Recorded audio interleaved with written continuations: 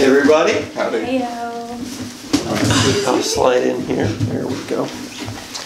Very good. Welcome to my home. I'm Dr. Mark Hatala, and these are my students. And today we're going to talk about flashbulb memories. And a flashbulb memory, maybe I'll see what that is first.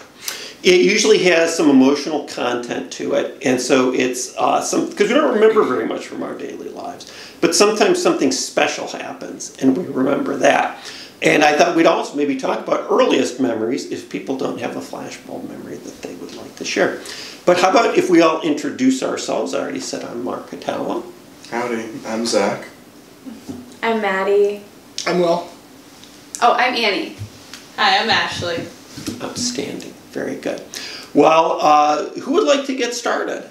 Actually, I think I'd like to start on this. Please, one. go ahead. So, I had to think about this hard because I feel like I remember a lot of things, like specific memories, and I could have gone with kind of a cop-out. I was thinking about maybe like the 2011 World Series. I knew it was going to be sports related. No, it's actually not. No, it's actually not going to be. It's actually okay. More movie related. Okay. It was the day Robin Williams died. Actually, I remember that very vividly. I was coming home from school, and it had just come out, I think, a few weeks before that he went back into rehab for drugs. And I remember at the time, I don't think I knew he was like a drug addict. And this is a guy, I grew up watching his movies, Sure. And almost to the point, a weird way, I almost felt like almost family more so than like other actors. I remember growing up watching like Hook and Jumanji and stuff like that. And I just remember coming home from school, and how did you hear about it? Actually, on the internet. Okay. It was I opened up a browser. I want to say it was like Yahoo, and I just saw his picture post. I'm like, oh no, what did he do again? Because it was shortly after he had just gone back. I'm like, what happened? And it said Robin Williams. Whenever he was born in 2014, I was like, he died. It was shocking, and I remember like that, kind of being in shock about that. Like the whole day. I remember my mom coming home and being like, Mom, Robin Williams died. And she was like, what? Like this sense of disbelief. And I just remember like that whole day and just, never really, there have been a lot of great like actors and whatnot that have died in my lifetime. But that was one that just hit. It made a difference. It did make a difference. It was weird. Then, like I said, there were a few other things I'd considered. I remember George Bush's re-election in 2004, which was like the first also election. not sports related. Right, yeah, I figured, hey, switch it up, right? Similar. Yeah. And I also like Obama's election. I remember, when Osama bin Laden was killed, watching ESPN, so actually that one's kind of sports related. But I think the one that I just, for whatever reason, it really stuck out for me was Robin Williams' death. And just very good. remembering all the weird little details of that day, so. Sure. Who would like to share either an earliest memory or a flashbulb memory? I guess I can go. Please, Maddy. I'm going to go on the earliest memory route instead.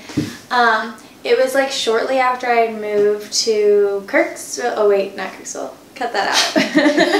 That's fine. Go ahead. Missouri. And I had lived in Florida before then. And it was like just as it was starting to get cold, and like my family really had never experienced like the cold, let alone ice or snow or anything like that. And so, like, my dad, like, was looking at the weather or the radar or whatever and saw that there was going to be a night that it was going to freeze. And so, like, whenever my brother and I went to sleep, he, like, turned on the hose and covered a bunch of stuff in water in the backyard. Okay. And then whenever we woke up, there was, like, a little, like, ice rink. And so, like, my brother and I just had, like, the best time, like, slipping and sliding on the ice. Yeah. And we just thought it was the coolest thing ever.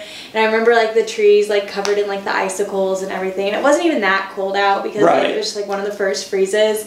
But I remember it being, like, the coolest thing ever. And I was thinking, like, the ice was literally magical. Like, I like, looked at it and, like, the sun hitting it and, like, shining and everything. And I remember, like, the like light pink coat I was wearing that was all fuzzy and stuff.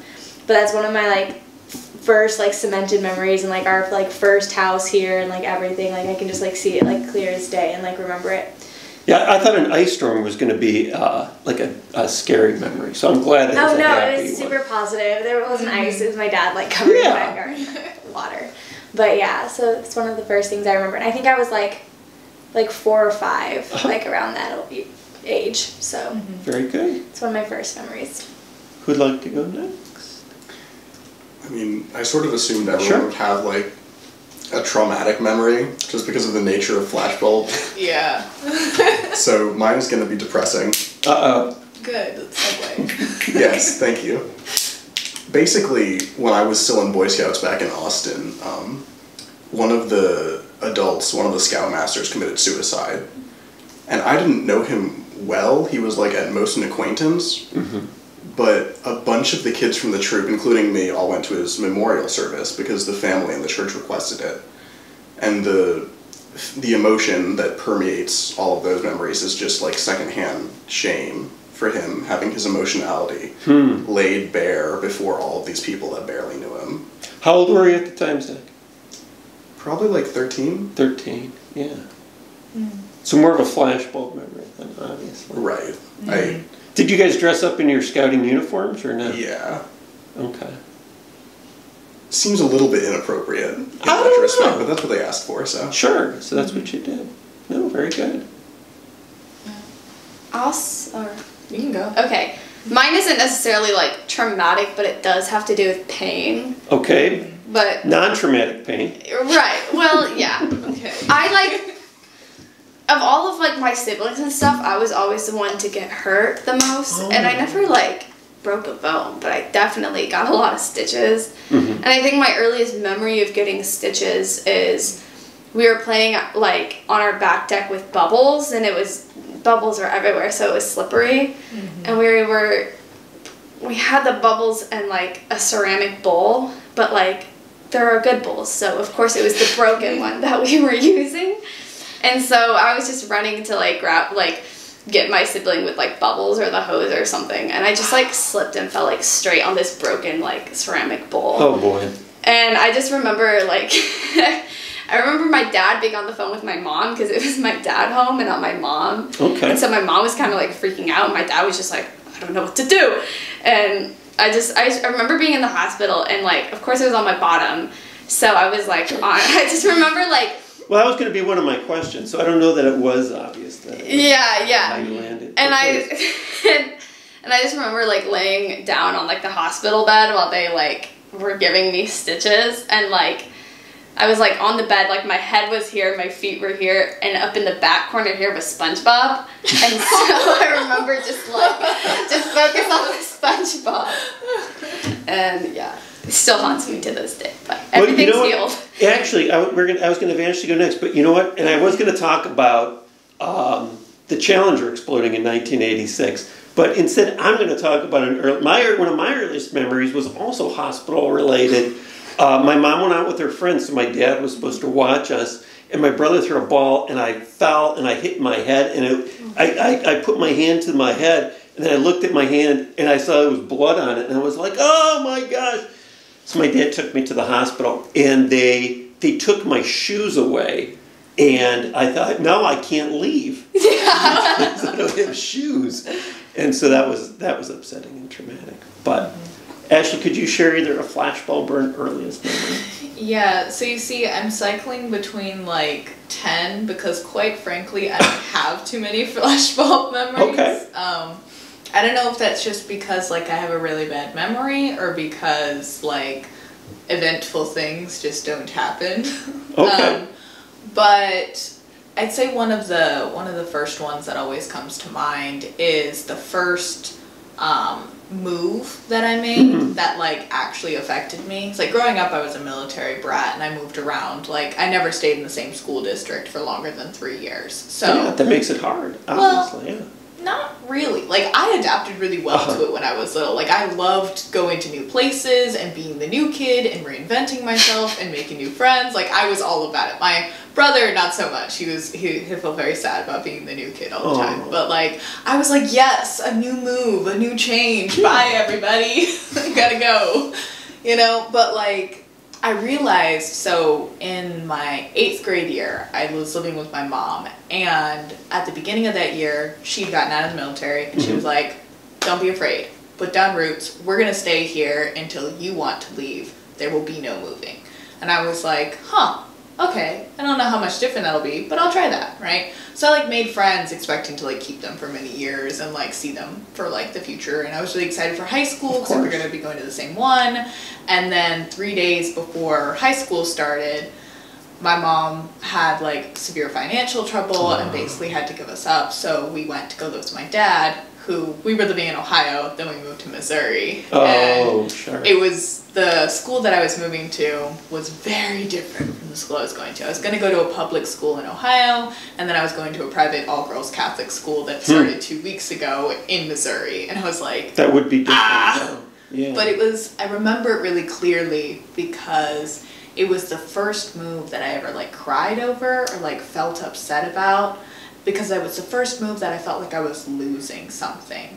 And like, it was kind of like that moment of clarity where I realized, oh, this isn't just a part of my character. I don't love moving. I've just always been prepared and ready to go at any moment.